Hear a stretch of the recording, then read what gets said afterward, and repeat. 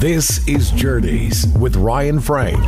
Conversations about culture and the issues affecting First Nations people in BC. Brought to you by Prince Rupert Port Authority, linking a world of opportunity. Online, rupertport.com. Good evening. Welcome to Journeys. I'm your host, Ryan Franke, and we're on your nation, your station, CFNR. On tonight's episode of Journeys, I have Dr. Shannon McDonald. Now, she is Métis and Anishinaabe, and she's from the Red River Valley in Manitoba, and she is the Deputy Chief Medical Officer for the First Nations Health Authority.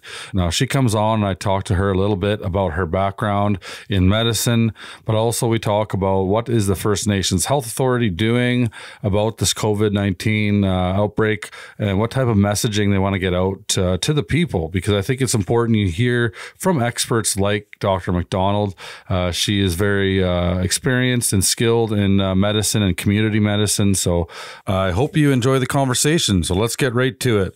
Here is my conversation with Dr. Shannon McDonald, the Deputy Chief Medical Officer for the First Nations Health Authority. I'm Shannon McDonald, and I'm the Deputy Chief Medical Officer at the First Nations Health Authority in BC.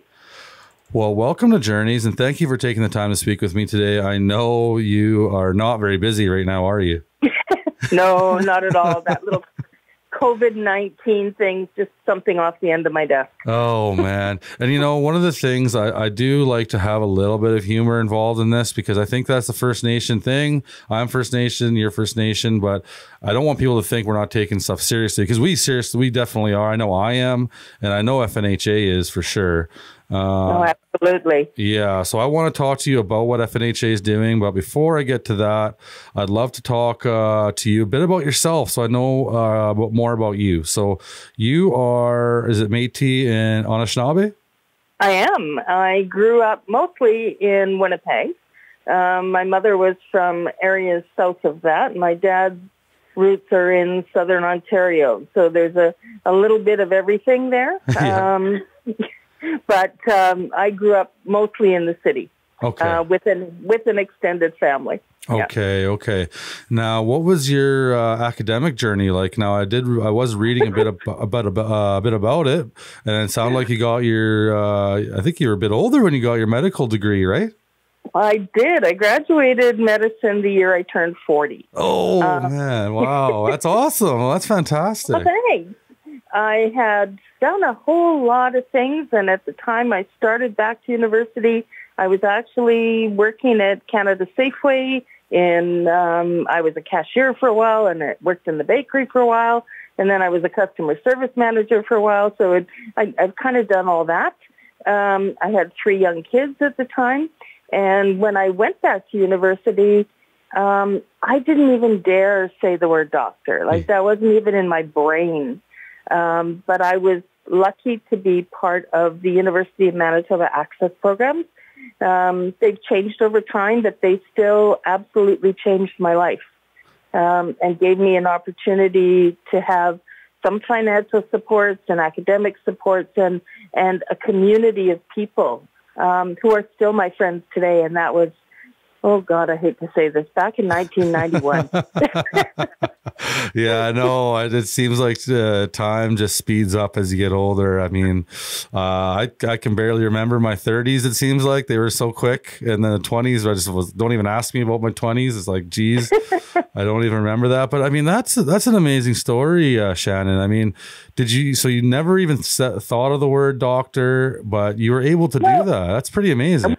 It was sort of like, you know, when you're a kid and you think about being a rock star, yeah, right, or whatever, being in the movies, it was just this dream. I knew I was a smart kid, but so many things in my life made it challenging, and not to mention 3 young kids.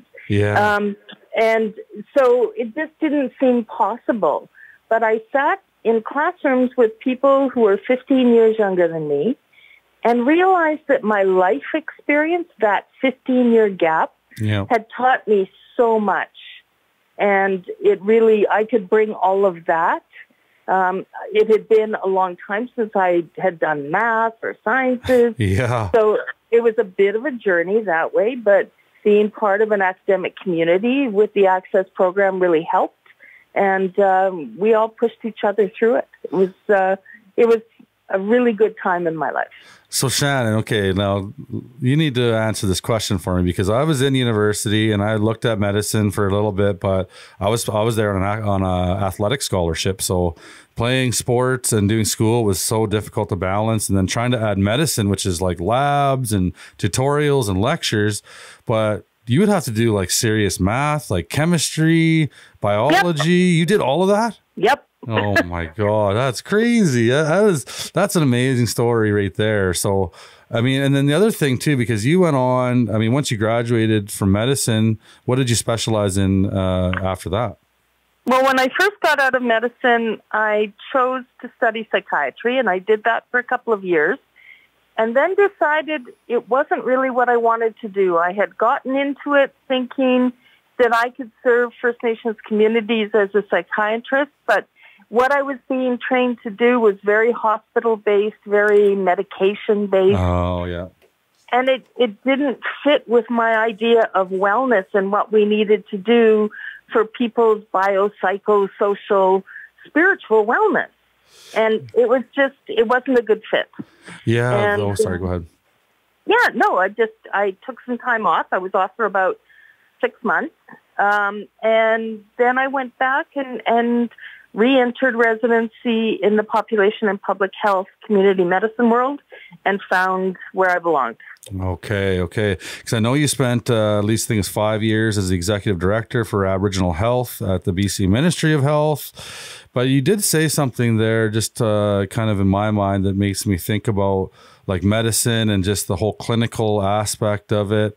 And I was reading a bit about you, and you were talking about just some of the systemic discrimination that you talked about when you were when you're in medicine, and you also talked about I think just recently talking about changing the words that medicine is using, even around this COVID-19 response, and right. and trying not to trigger, say, residential school survivors especially, but I think just anybody that's a little bit hesitant about our medical system, even or even just their own health. But I'd like to know more about the systemic racism or discrimination that you were experiencing and that you were talking about that I was reading.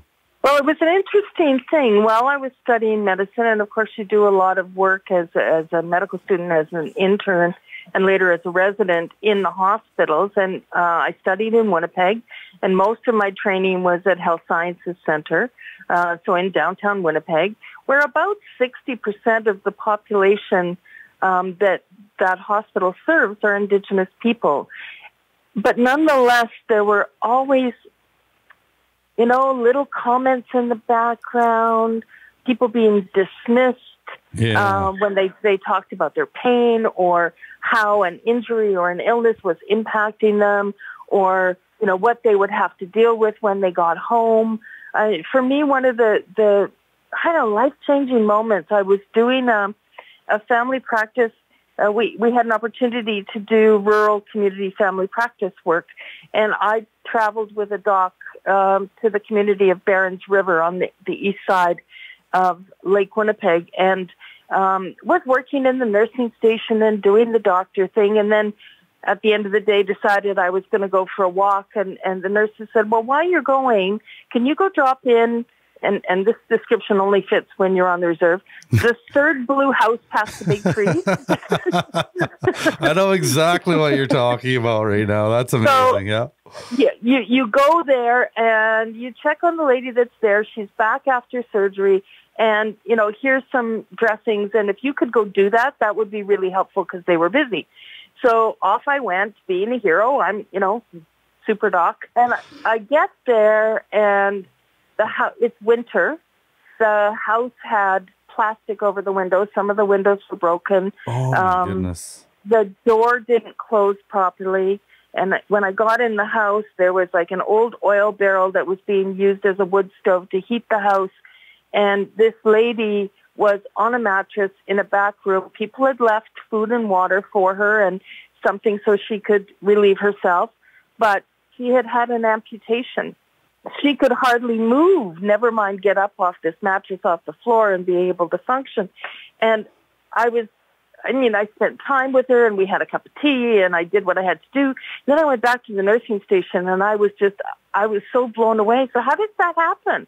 And the nurses said, it happens all the time. Doctors write discharge orders and they send people home, but they have no idea what the services are that are available in community or what the housing is like or what support systems are like. And I know that's not universal. That's not everywhere. Yeah. But it changed what I wanted to do. It changed the fact that as a doctor, my biggest role is as a communicator. Yeah. To listen and to speak the truth.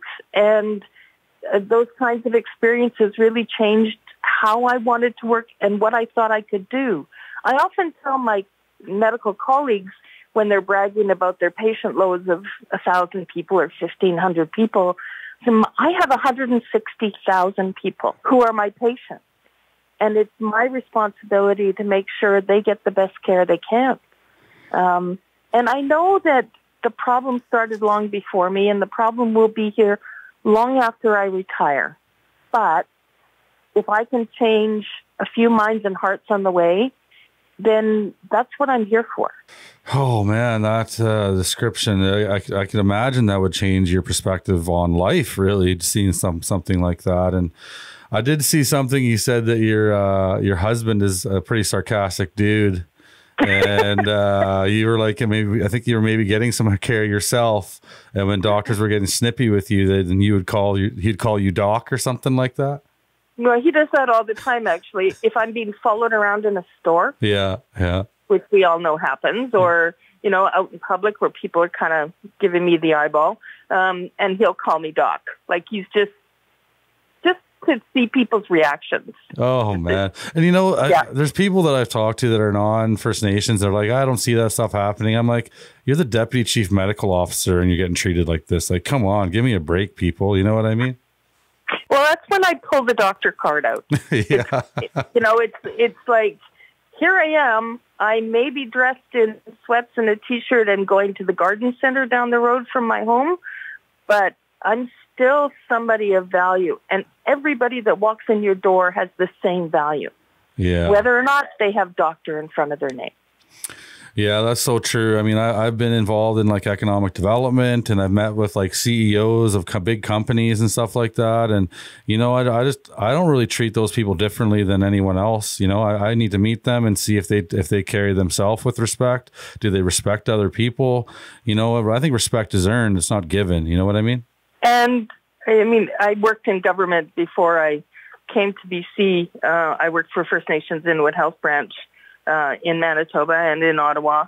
And when I first got there, I was scared. I thought, these directors general and ADMs and all these titles, like those people can judge me. And then I met them, and they're just people. Yeah, exactly. They're smart people. They're hardworking people, no doubt, but they're just people. Yeah. And that really changes how you approach things. Definitely does. Well, that's a really cool story. I'm glad that you are in your position now because you bring a different perspective than someone else that's never been on a reserve, never worked with First Nation people, not First Nation themselves. I think you just have a better understanding of some of the issues that some of the people that you're going to encounter, or your doctors in the health authority are going to be working with. I mean, that's pretty awesome that you're there. So how long have you been in your role as Deputy Chief Medical Officer? Well, I joined First Nations Health Authority 5 years ago. And when I first took the job, this job didn't exist. I came in as the Senior Medical Officer for Vancouver Island. But over time, poor Dr. Evan Adams was kind of here by himself when they hired me. And they decided he needed a little more help centrally. So I kind of took on more and more and more, and then they created this position. And I was the successful candidate. So I am thrilled with that. And I had been part of the negotiations to develop the First Nations Health Authority. That was the reason I had come to BC to begin with. Okay. Because that work was being done, and I had an opportunity to take an active role in all of that. So coming here was just a progression from that process. Okay, so now was that a very daunting task to you at first, or was it just something really exciting to you to build something from maybe the ground up? Knowing this is going to be on the radio, I can't say the right words, but yeah, I was scared. Okay, I think I know what you're talking about. Okay, well, that's amazing. I think your story is fantastic. I think you're a true role model for people. I mean, just thinking that you were, working in Safeway, and then before you went back to school to get your education, it's pretty awesome just to make that decision. Is scary in itself, walking into a classroom. I can only imagine. But it's kind of funny now, because maybe even ironic a little bit, because I look at grocery store workers a lot differently today than I did even, say, 10 days ago or a week ago, with this whole COVID-19 stuff. I feel like those workers are putting themselves out there. I mean, that's just grocery store workers, but our entire supply chain, but not to mention our doctors and our nurses that are out there working countless hours every day. I'd love to start talking about FNHA now and what they're doing about this COVID-19 response, and maybe what it was like. Let's start with how you guys first heard about this and what you first started to do when it initially was becoming an issue. Well, we have a really unique partnership with the provincial health authorities, the provincial health officer, Dr. Bonnie Henry, and previous to her, Dr. Perry Kendall, and we've had that relationship since we began, since we were being developed. So we've been part of the discussion with all of the regional medical officers and others in the province, and we have partners in the federal system as well.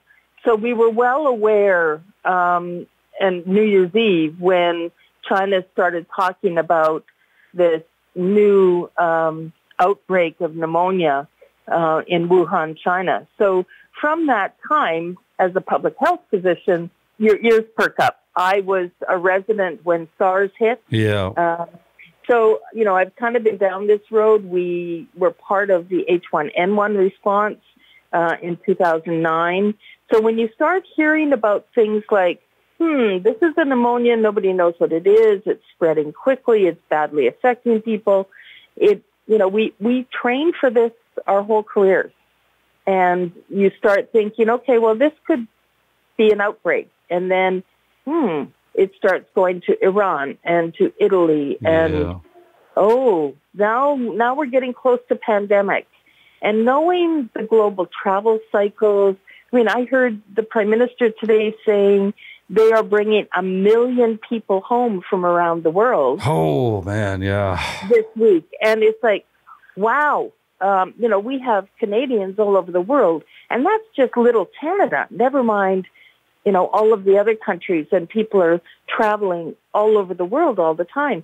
So whatever is happening in little Wuhan, China, was bound to come here. Yeah. And especially in the context of First Nations communities, many of our communities don't have really good, high-quality health services.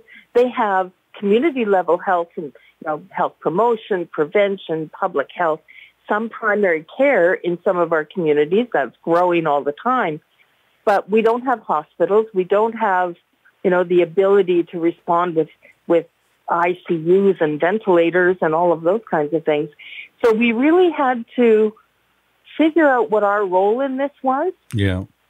And how we were going to partner with, the people that had the hospitals and the ICUs and who are doing that systemic planning around. So how do we do this, and what do we do now? And because people's pandemic plans, and all of the communities had one, they had a communicable disease emergency plan. Yeah. But some of them hadn't dusted those off since 2009. Yeah, since H1N1, I think, right? Right. So, there was a group of our public health response team that gathered starting the second week of January, I think, to start talking about planning and how we move forward. And that was what we called a level 1 response, right? Yeah, so that anything in the regions could be dealt with in the regions, and some central support, but not a huge amount. But then as this thing grew and as it hit BC, we became aware that there was a significant risk to our communities. Our response was elevated to a level 2, so every department at FNHA asked one of their staff people to become involved in that public health response, and myself and Sonia Isaac-Mann and Dr. Becky Palmer, who is our chief nursing officer, the three of us were put in the lead of that level 2 response, and it's been busy. Holy busy. I bet. And so now, you know, things have increased steadily. There's been deaths in the province. Today, the announcement was for 145 new confirmed cases for a total of 617. And probably a month from now, we'll think of those as small numbers. Yeah. See, that's the thing. I talked with Dr. Nell Wyman, and she was saying that I've had her on the show a couple times, actually. She's awesome to talk with as well. And she's just saying, you know, this is really the beginning and people don't even know. And that was one of the things I want to talk to you about too, is just the seriousness and how serious people need to take this. But I mean, just to kind of comment on some of the things you've said, I mean, you know, some of our communities are very remote, like you were saying. I mean, my community of Telegraph Creek is about 7.5 hours to the nearest hospital by driving. Right. So, you know, there's no hospital, like you said. So that kind of leads me to think of some of these communities that are putting up signs and they're trying to close their communities to outside people. Now, I absolutely understand that response. Yeah. So I was asking you, what do you think about that? Because I know you're still going to have whatever medical professionals are in your communities. They need to come in and out, most likely. You need resources coming in and out, like fuel and food and whatnot. So how realistic is that idea, right? Well, I think it's got a limited utility. Okay. It is very difficult in the world we live in now to cut yourselves off completely. Even if you can provide traditional foods and foods from the land for everybody, there are so many other things that are essential services. Who's your water operator? Who's coming in and testing your water system to make sure that isn't making people sick? As you said, you know, health teams often don't live in the community. They travel in and out. Hydro, other utilities, gasoline, food, medicine. Yeah. Those are all things that communities need. And so there has to be a way to figure that out. And they can do that through social distancing. I mean, that's the story we've been telling, right? Yeah. Somebody comes in to deliver to the community. Well, they drop the boxes on the porch of the band office. Somebody signs the paper and they go away, and then somebody from the community brings it inside. So there are different ways of doing this to minimize contact with the outside world. But all it takes is one person. Yeah. Nobody in the world had immunity to this virus before it hit in January. Yeah. So we have an entire world population of people who are susceptible to this illness. Yeah, and you were also, one of the things I kind of found funny was you said small little Wuhan, and Wuhan has 18 million people living there in that one small area. Yeah. But when you look at the geography, I wasn't really talking about the people. Yeah. And they did an amazing job of shutting down 18 million people. But they did that with military, and they did that in a very strict way. We've been struggling with some of our communities because they want to continue to have their big house ceremony. Yeah. I absolutely understand the desire to gather in cultural ceremony at a time when you're stressed and anxious. I can absolutely understand that. We've had people who want to hold a traditional funeral ceremony for somebody in the community. And it's very difficult to say to people, right now, that's just not a good idea. No doubt. I would advise against that myself. Obviously, if I was in my home community and they were looking at doing that, I'd be like, you know, you just got to talk to the family and be like, you know, this is not the right time to do this. Obviously, there's a time and a place to honor the family member or the individual in your community. But right now, even that person wouldn't want that to happen, I don't think, you know, and it's difficult to say and difficult to do for sure. Absolutely. So then what's your thoughts on like the federal government, and they haven't instituted any type of lockdown, so to speak? We've seen that in, say, California or in Italy, obviously extreme examples. Do you think that's something that we should consider, or maybe do that sooner than what we're not doing now, because people aren't following or taking this seriously enough, following the guidelines? I wouldn't be here today because I came over on the ferry this morning. Yeah. Because I got on the ferry in my car. I stayed in my car the entire time, and then came to the office, cleaned my hands, and sat down to do my work. But if we were in lockdown, I wouldn't be able to do that. So do you think it's something we should consider, though, just to help slow this spread? Because it doesn't seem like people are taking it serious enough. I still see people gathering. In Vancouver, there was people having house parties and stuff like that, and people on the beach. We saw stuff in Florida, how ridiculous that was. But do you think that's something we should look at seriously? Absolutely. And I think it can be done gradually. Okay. So we know there are essential service workers out there. Yeah. I'm considered one of them. It's important for me to be able to do what I do.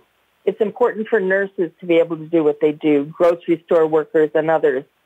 And we need to have, for example, daycare for people who are doing those things. So there are things it's very challenging to shut down. But I think the thought that people are immortal or immune or it isn't going to happen to me, I was notified by a friend on Facebook today that she and her husband and children were in the Dominican Republic on a holiday. Her husband became sick, and he's in hospital there. She and her kids are isolated in a hotel room, and they're stuck thousands of miles away from home. He's 43 years old and an athlete. There is nobody who is immune. Yeah.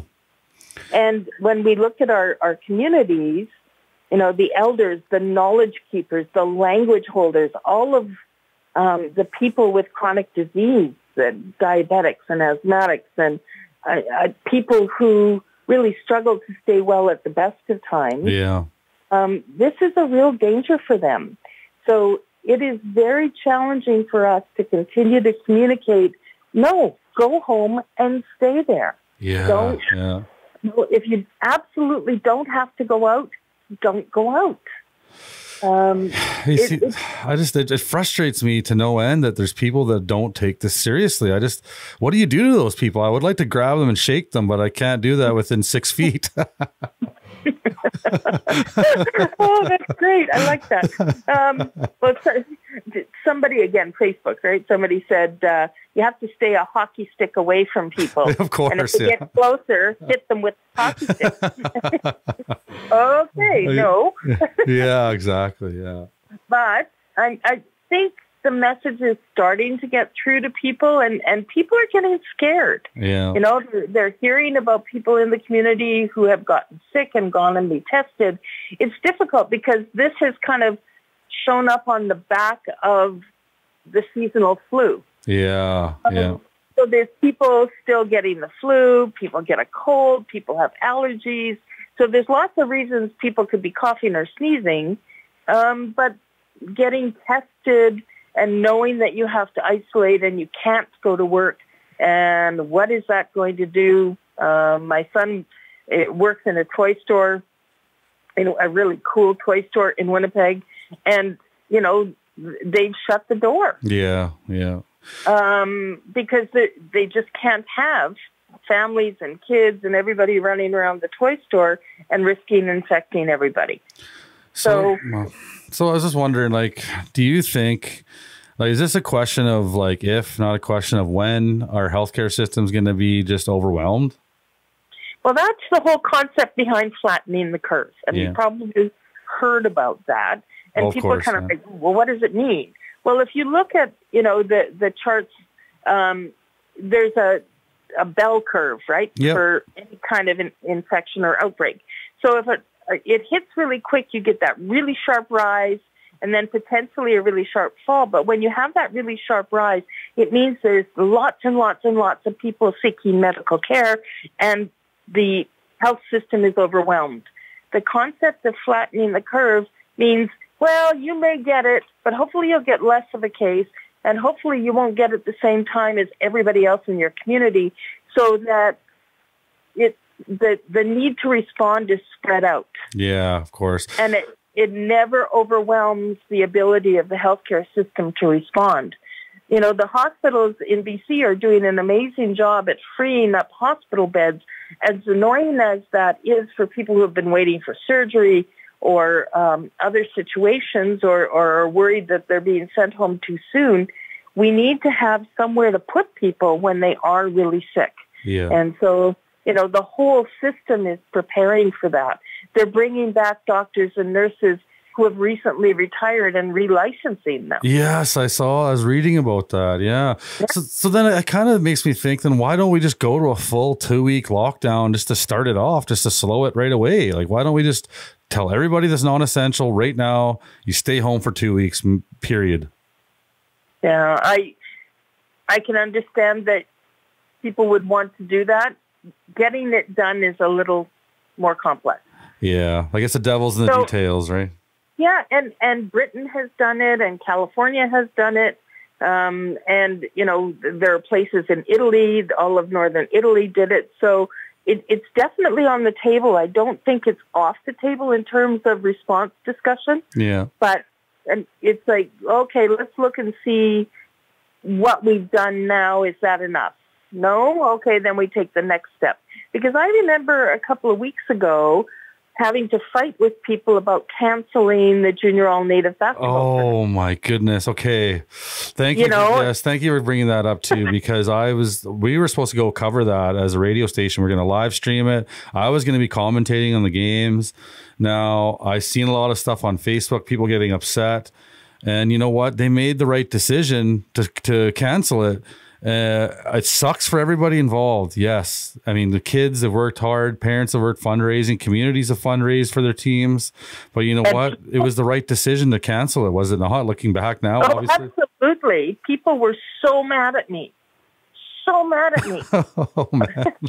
But, you know, it was the same thing with Gathering Our Voices, right? Yeah. Kids from all over the province. And people love going to that, and they book it like a year ahead of time. Yeah. And they fundraise for it and all of those things. And then, oh, well, now we can't go because that doctor. Well, Shannon, this is your moment. Thank you. You were right. You were completely right. You're vindicated that you are the hero of the day right now. You know what? I don't want to be right over other people. Yeah. I want to be able to work with people so that they understand why I'm making the recommendations I'm making. Yeah. So true. So no, we've heard a lot of information out there just talking about the protocols that we would like people to do.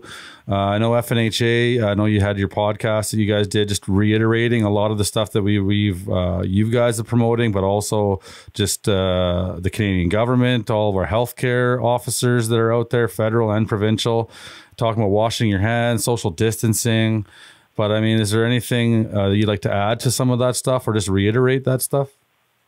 Well, we've got an amazing communications team who have really sort of followed us around and said, okay, we're going to use that and that and that, and it's going to go online. So we have the FNHA.ca/coronavirus, and there is a wealth of information there, a whole bunch of links to things like the BC Centre for Disease Control and others. So there's really good quality information there. It's a good source of truth as opposed to who knows what you're reading online. And so, and we're updating it constantly. One of the frustrations people have said, this is changing all the time. This recommendation, that recommendation, it's changed.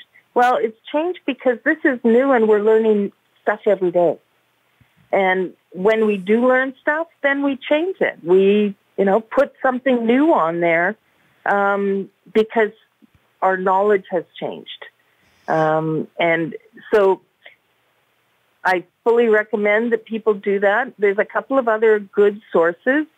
One is a phone line in BC, 1-888 COVID-19, and that's a really good source of information and an opportunity to talk to somebody to get more information. And if you're ill and you're not sure what to do, call 811. And 811, there's health professionals on the other end, and they will help you make decisions. They'll help you do a self-assessment so that you understand your responsibilities to your own health and to the health of people around you. Well, that's all fantastic information. Now, I'd like to ask you maybe one final question is, we do know that, I think, like you said, it's shifting day to day. People really need to make sure that they get the truthful information. Don't go on Facebook and follow your cousin's I heard post and react to that. I mean, I call it social media distancing, Dr. McDonald. So people need to really respond to that and make sure they have a credible source.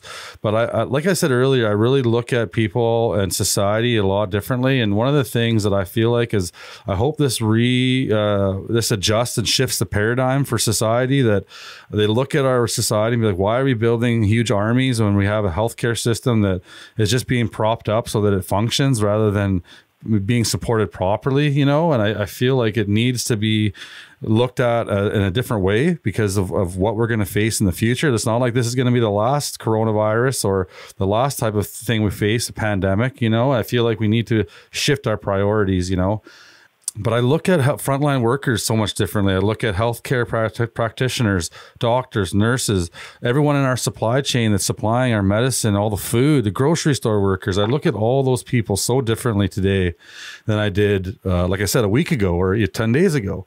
So I was wondering if you had a message that you'd like to share to all those frontline workers, all those doctors, those nurses, all those important people that are really our day-to-day heroes at this point.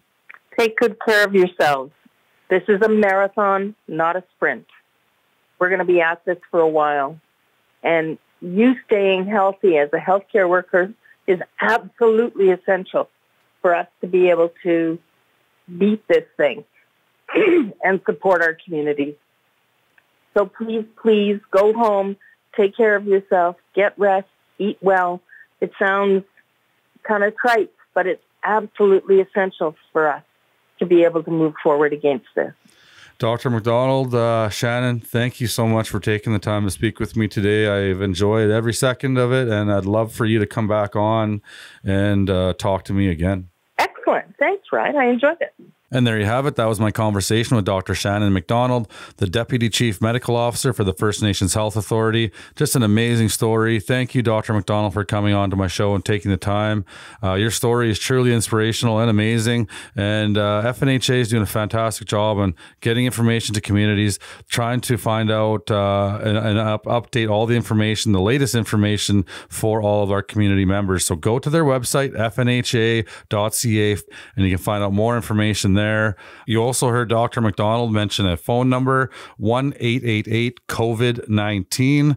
Now that's available for anyone who's looking for non-medical information about COVID-19. You can call between 7:30 a.m. and 8 p.m. 7 days a week. And if you are currently sick and you do have symptoms, you're not sure what to do, call 811. That'll connect you to medical professionals, and they will put you through a bit of a checklist to find out what's exactly going on, and they'll direct you exactly what to do. So lots of great stuff going on out there. Dr. McDonald, again, thank you so much for the job you're doing. I know it's a difficult job, especially right now. And like you heard her say, to all the medical professionals, all the frontline workers, take care of yourselves. We need you more than ever right now. It's a marathon, not a sprint. We are going to be dealing with this for quite some time. So please take care of yourself. If you have a family member that's a frontline worker, please check in on them. Make sure that they are being taken care of as well, because we need to take care of the people taking care of us too. So I appreciate every single one of you, especially even all the supply chain people, all our grocery store workers. Please show them some love when you see them. Say hello. Tell them how much you appreciate the job that they are doing. And please take this seriously. I cannot stress that enough. You need to just stay at your house, stay home if it's not essential, and please do your part to help everyone involved in this. I hope you enjoyed that conversation. Okay, Let me know what you thought of today's episode. Hit me up on Facebook, CFNR Network, and leave your comments. Also, go to our website, cfnrfm.ca, and go to the App Store and download the CFNR app. That's it for me today. Till next time, let's see where the journey takes us. This has been Journeys with Ryan Franke. Join us next time for more conversations about culture and the issues affecting First Nations people in BC. Brought to you by Prince Rupert Port Authority, linking a world of opportunity. Online, rupertport.com.